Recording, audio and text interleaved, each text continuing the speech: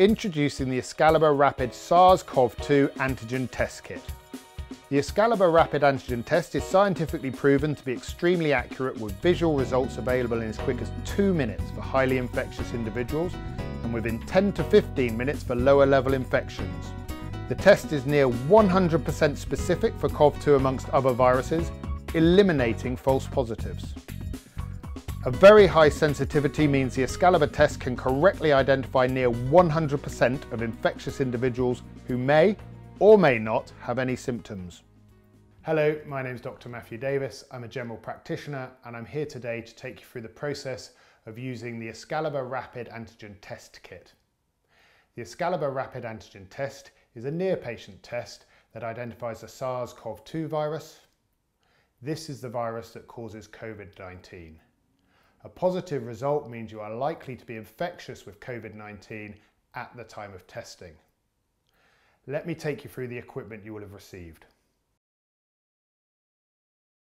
Firstly, the box itself. You'll see the batch number and the expiration date. These are clearly marked.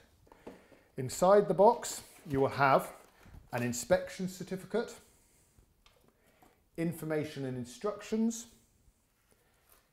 extraction tubes, extraction solution, swabs, and antigen test cartridges. There are 20 tests in this size box. You will also need a timer, which is not provided. Performing the test is simple, and you will obtain a result within 15 minutes. Prior to starting the process, you will need the test antigen card to be at room temperature and labelled with appropriate patient identifying information. Before swabbing your patient, you will need to prepare your extraction tube with 8 drops of buffer solution. I recommend doing this immediately before obtaining your swab sample. The Excalibur Rapid Antigen Test requires a sample from the respiratory tract. This is obtained using the nasal swab provided in your box. I will now show you how to obtain a nasal sample using the swab. Nicola, thank you for consenting to take part in this demonstration. What I need to do is take a sample from the back of your nose. I'm going to pass the swab into the back of your left nostril. Okay, it is a bit uncomfortable, it shouldn't hurt, and it may make your eyes water. Nicola, I'm going to ask you to remove your mask, tip back your head, and I will insert the swab into your left nostril. I'll be passing it to the back of your nasopharynx and rotating it a couple of times. If you'd be kind enough to remove your mask. And we're just rotating it now. And I'm going to rotate it 3 or 4 times right at the back of your nasopharynx.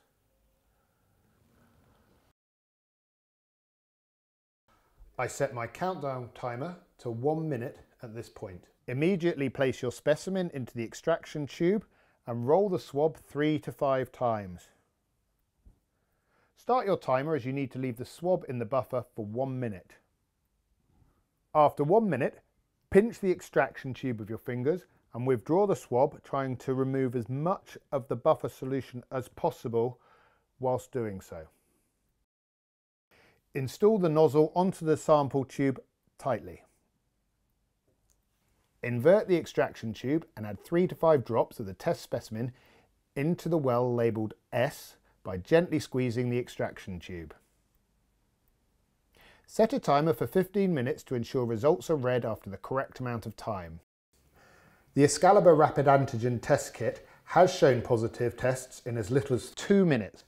If this occurs, the test has not malfunctioned, the positive test will be valid and may be an indicator of heavy viral load and high infectiousness.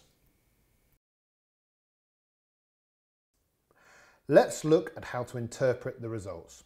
On your antigen cartridge test card, there is a results panel that has the letters T and C on the side. C is your control zone, T is your test zone. It is imperative that every valid test has a coloured band appear in the control zone. If you do not get a coloured band in the control zone, this is an invalid test and will need to be repeated, as shown in number 3. After 15 minutes, if you have a coloured band in the control zone and no coloured band in the test zone, this is to be considered a negative test, as in number 1. After 15 minutes, if you have a coloured band in the control zone and a coloured band in the test zone, this is a positive test. Any band in the test zone, no matter how faint, is to be considered positive. All results panels must be read at 15 minutes. If the result is not interpreted by 20 minutes, it needs to be considered invalid. I'm pleased to say that Nicola's test was negative.